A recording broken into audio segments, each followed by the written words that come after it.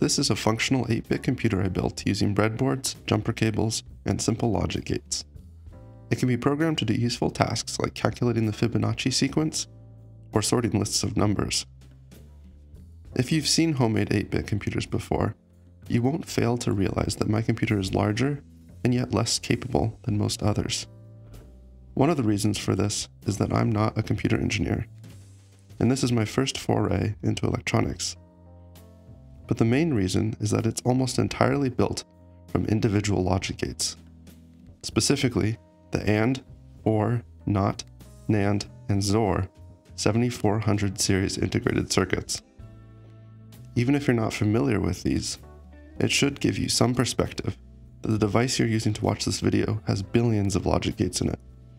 And for this computer, I had to wire up each logic gate individually.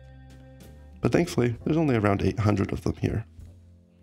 I did cheat in a couple of places by using off-the-shelf memory modules, but this is only because I would have needed around 4,500 more logic gates if I had tried to make them myself.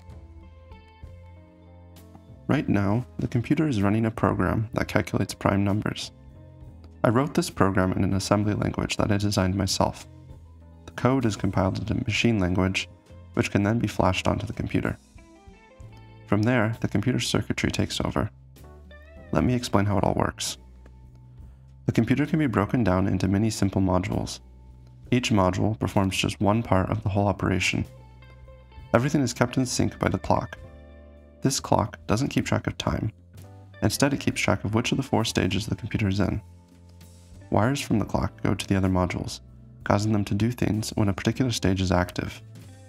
I can advance through the stages manually by pressing a button, or I can use my signal generator to run the computer at an arbitrary clock speed.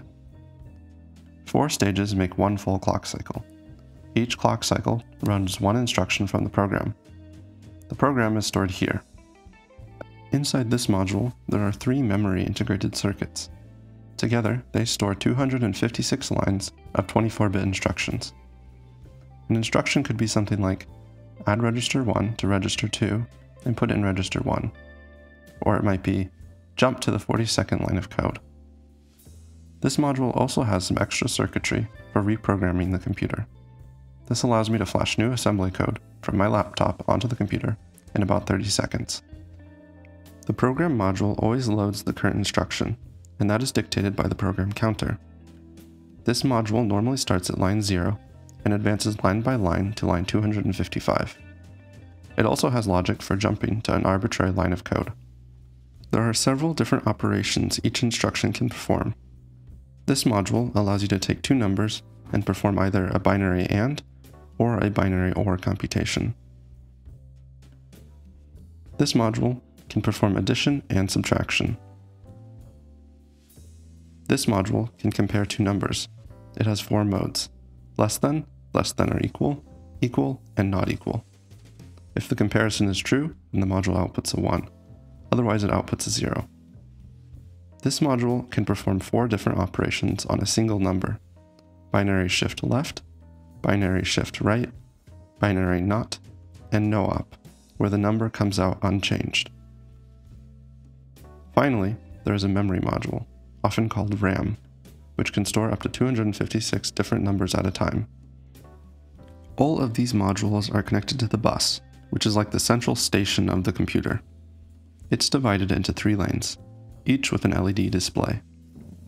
There are 2 input lanes, which are connected to the inputs of the modules I listed before, and 1 output lane, which is connected to whatever module is currently being used.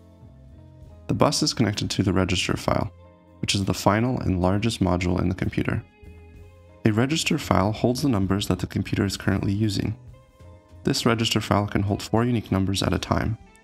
Each one has an LED display that shows what number is currently being stored.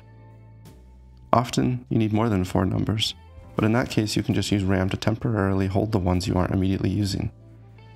You'll notice that there's no true output device for this computer, mainly because I didn't see the point in building one. The various LED displays are sufficient for knowing the output of a program, though they do require you to read a binary. For example, here the computer was given a list of unsorted numbers, and now it's showing them in sorted order. By the time you watch this, I will have disassembled this computer into a lifetime supply of breadboards and jumper cables. I'm personally very satisfied by how this project turned out. Building a functional computer has been a long-time goal of mine. I hope you enjoyed seeing it.